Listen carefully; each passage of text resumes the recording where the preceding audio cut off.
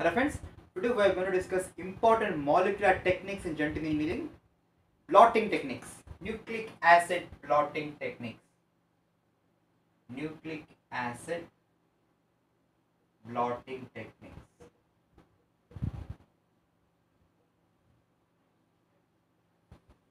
What exactly the nucleic acid blotting techniques? These are the techniques which these are the analytical techniques which are useful in specific identification of the desired DNA or RNA fragments. How they are useful in specific identification? Simply by immobilization of the sample nucleic acids over a solid surface. That means by immobilizing a particular nucleic acid on a solid surface, you specifically, that means we can specifically identify the desired DNA fragment. And after that, the hybridization, then the autoreadability. It's about the basics of nucleic acid blotting techniques. And depending on the kind of nucleic acid involved in the technique, there are different kinds like southern blotting technique for DNA, northern blotting technique for RNA, dot blotting technique both for DNA and RNA, and western blotting technique for proteins. You know, nucleic acid technique is useful for specific identification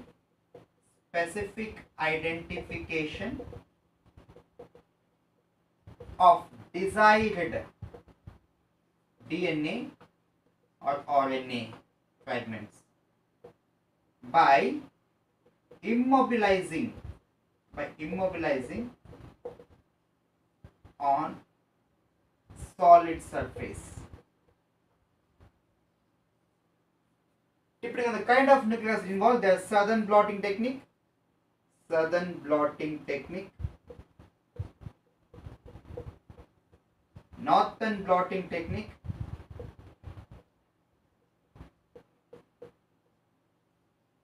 dot blotting technique, then western blotting technique. Southern blotting technique is for DNA identification. Northern blot technique is for RNA. Dot blotting technique is for both DNA or RNA. And western blotting technique is for protein. It is Southern is named after the scientist E.D. Southern, 1975. The first ever nucleic acid blotting technique is pioneered by E.D. Southern. That is why Southern blotting technique, whereas Northern, Western is with respect to laboratory technical jargon. So depending on the kind of nucleic acid, more different blotting techniques are there. You know, blotting techniques are essential analytical techniques in various domains of genetic engineering. We have discussed about, restriction fragment length polymorphisms. We have discussed about, forensic issues like DNA fingerprinting. It is an integral part in these issues, and also in evaluation of gene expression. So that means even the quantification of gene expression, and and trying to find out the number of genes. So these are all different advantages or applications of blotting techniques. Okay, we'll discuss one by one. But before that, I would like to give you a basic protocol of blotting techniques for better understanding, so that we can discuss one by one. That means the typical representation.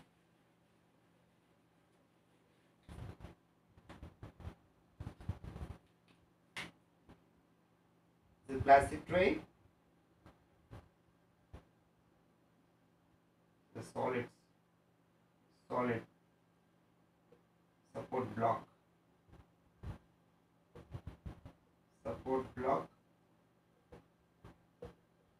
this is transfer buffer,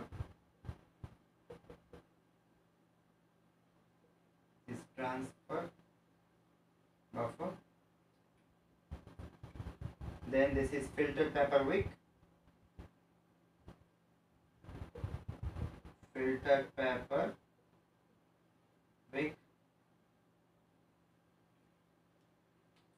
then the gel well,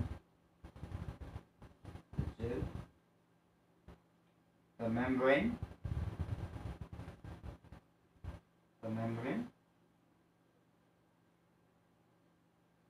the filter paper,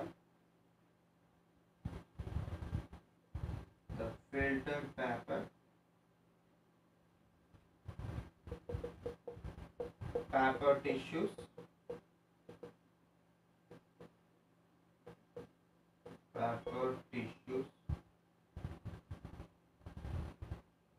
glass plate,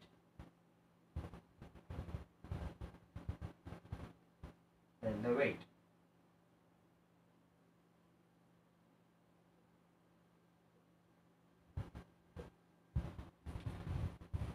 Then is the tank. That's the tray. The typical, there is a support block in the filter paper, the gen, the membrane, the filter paper wing, the paper tissue, the glass plate, and the weight. The typical representation of blotting technique.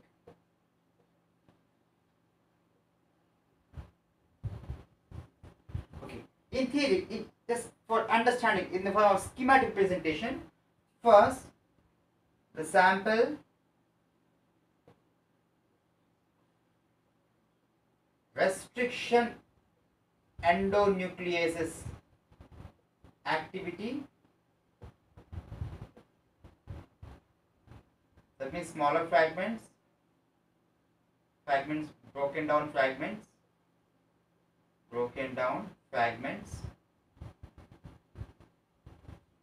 electrophoresis,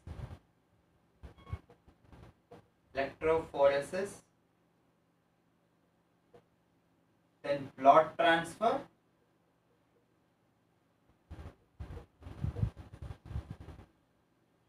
that means hybridization here, then autoradiography,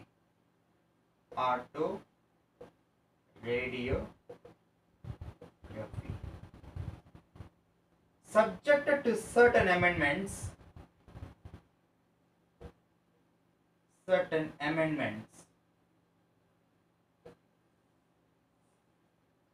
this is a schematic representation, schematic representation of blotting procedure. How it works. First, that means we have different blotting techniques, like southern for DNA, northern for RNA, dot for DNA and RNA, western for protein. Subject to different, across the length and breadth of different techniques, there are certain amendments. But overall, in general, first we have to get this, isolate the samples, say genomic DNA, then fragment the sample, that means with the help of restriction endonucleases, that means digestion of the fragment of the nucleic acid, constant nucleic acid, then followed by the electrophoresis separation, that means agarose or polyagglomerate electrophoresis, then blot transfer, nitrocellulose membrane or a nylon membrane. So in case of RNA, we use a specific chemical reactive paper, what we call diazo benzyloxymethyl paper, DBM.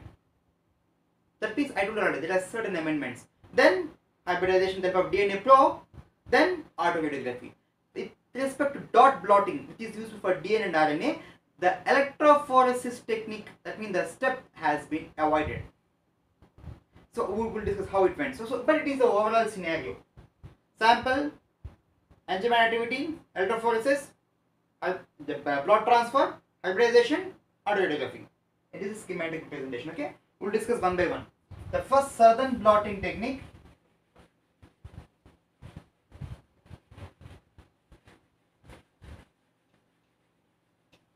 Southern blotting technique, I told you already, it is for DNA. Southern blotting technique. Now how it works? First, we have to get the cellular genome.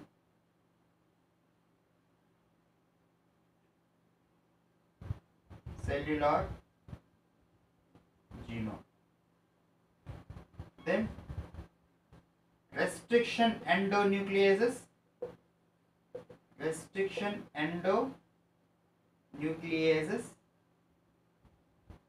Leads to even small fragments, digestion. Then gel electrophoresis. Say agarose gel electrophoresis. You can observe the large fragments, large DNA fragments, and the small DNA fragments. Why? Because small DNA fragment, they move faster. Since DNA is a negative molecule, that means negative charge, it moves towards the anode. We all knew that. Say here the kind of gel is agarose gel. That means gel, agarose gel. Then after that, during this process, mild alkalysis. That means for denaturation. Then blot transfer onto a nitrocellulose membrane, and also exact replica has been created. Blot transfer, nitrocellulose membrane.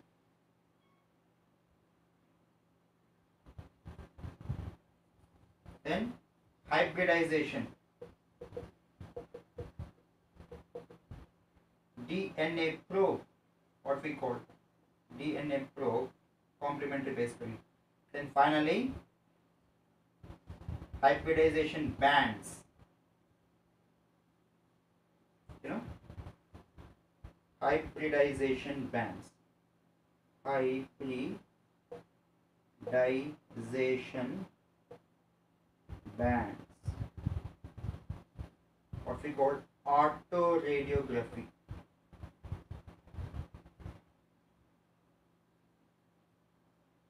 Or DNA. Okay. These are the different steps in Southern blotting technique. First, you have to isolate the cellular genome. Then separate the cell to restriction endonuclease activity to small fragments. Then separation. Then the help of agarose gel electrophoresis. Since the DNA has a negative charge, they move towards the anode. Then after that, you have to alkalization. That means denaturation. Then blot transfer. This is very important. Blot transfer onto a nitrocellulose membrane in such a way that it may generate the exact copy of DNA pattern on the gel. Then after we blot transfer to a nitrocellulose membrane or a nylon membrane, we have to add at an 80 degrees centigrade temperature you have to maintain for DNA annealing. For DNA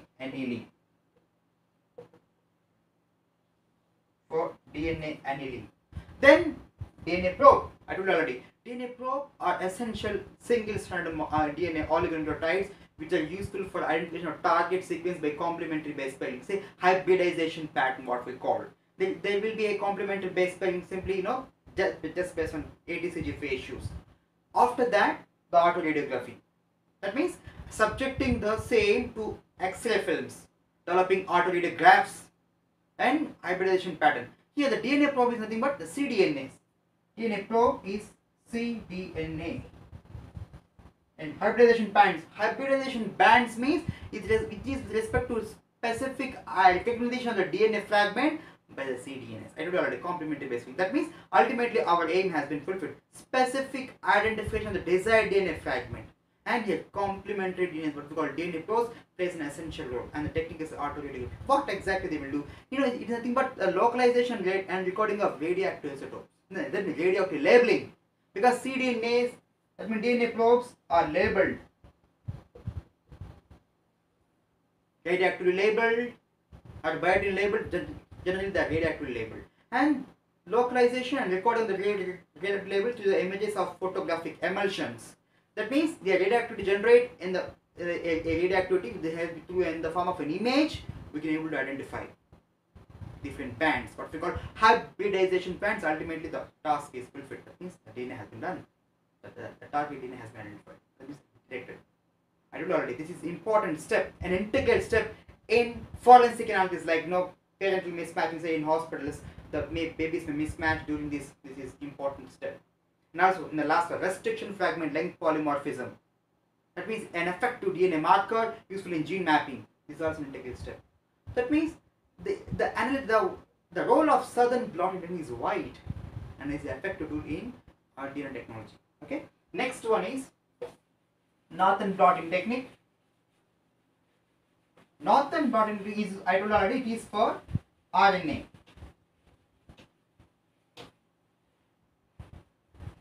Which is for RNA.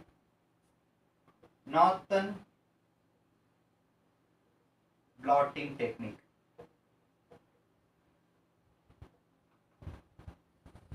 For RNA. DBM, diazobenzyloxymethyl paper. This is very important. I told you already, there are certain amendments across the length and breadth of blotting technique. See, the thing is, almost there is a similarity. That means the procedure between southern and northern is same, except the kind of filter. That means, say, nitrocellulose membrane in case of southern, here DBM, diazobenzyloxymethyl paper. Why? What is the requirement of a specialized paper for RNA? Because RNAs are not readily reactive with the nitrocellulose membrane on RNA. There is a requirement of chemical reactive paper, what we call DBM. Except these, the entire procedure is same. Say, for example, RNA extracts. The first step, followed by the agarose electrophoresis. Agarose electrophoresis.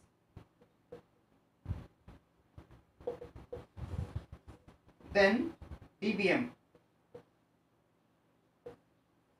blot transfer to diazobenzyloxymethyl paper. Then hybridization.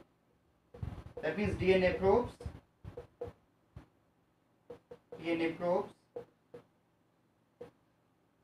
Finally, autoradiography. This is same.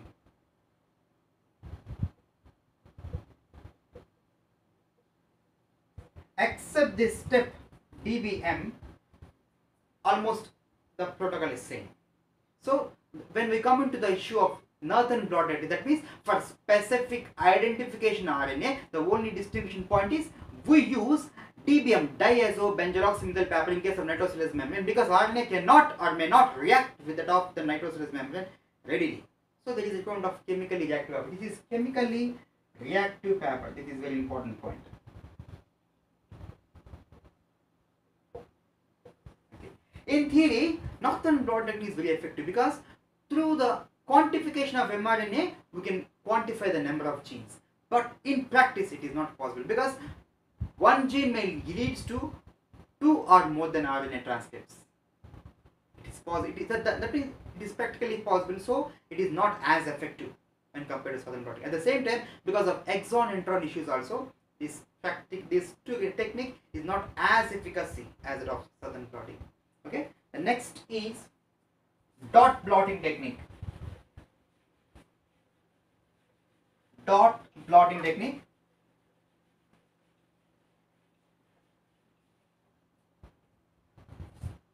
Dot blotting technique. This is for both, either for both, that means DNA and RNA. I told you there are certain amendments across the blotting techniques. Here, what is the difference? There is no need of blotting technique. That means electrophoresis techniques. We can avoid the electrophoresis run because gel electrophoresis is a laborious and time-taking process, and lot of time and labor has to be consumed. This step has been readily avoided.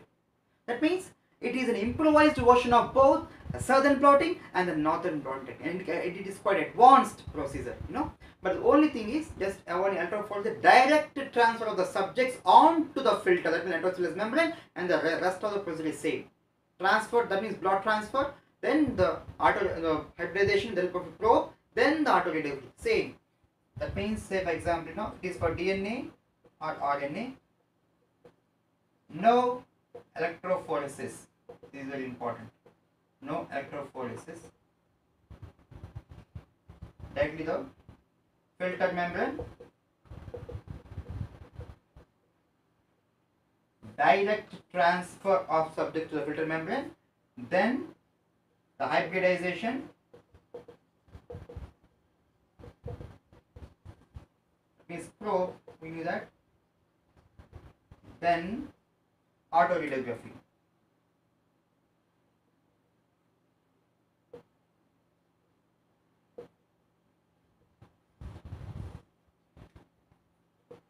Gene expression quantification.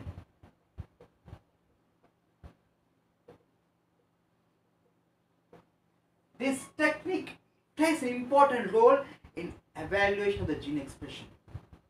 What we call simply quantification of gene expression is dot plotting. Simply the only difference is it is used for both DNA and RNA, either DNA and RNA, and there is no electrophores. Direct transfer of that means direct transfer of the same to the filter, then the hybridization, the probe, and the automatically. This is same.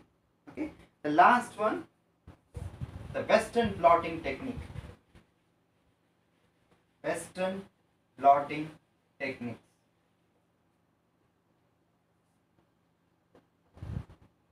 Western blotting technique. This is for proteins, Here are the same concept. The subject is the same to page polyacrylamide gel electrophoresis, and after this transferred to filter. That means nitrocellulose membrane. Nitrocellulose membrane. How we identify the target things? Simply by specific protein ligand interaction. Ligands are generally antibodies.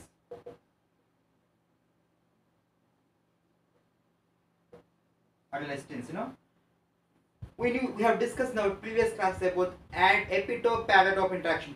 Epitope or antigen determines on the antigen, they bind specifically with that of a paratope. Just like there is a specific epitope paratope and specific protein ligand interaction.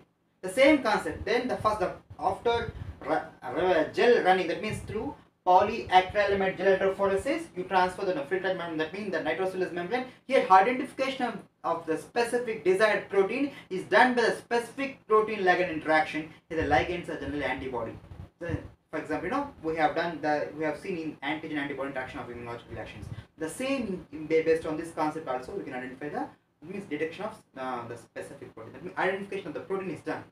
So the southern blotting is for DNA, the northern blotting is for RNA, dot blotting for both DNA and RNA, and western blotting is for proteins. So the core objective is same: specific identification of DNA or RNA in thousands of, that means a pool of or mixture of molecules, simply by immobilization of the sample nucleic acid over a solid surface, say the nitrocellulose membrane or an L membrane. In case of RNA, it is diazobenzyloxymethyl paper. That's it. So it's about issues of blotting techniques. Okay. In the next class, we can discuss some of the techniques. Thanks for watching.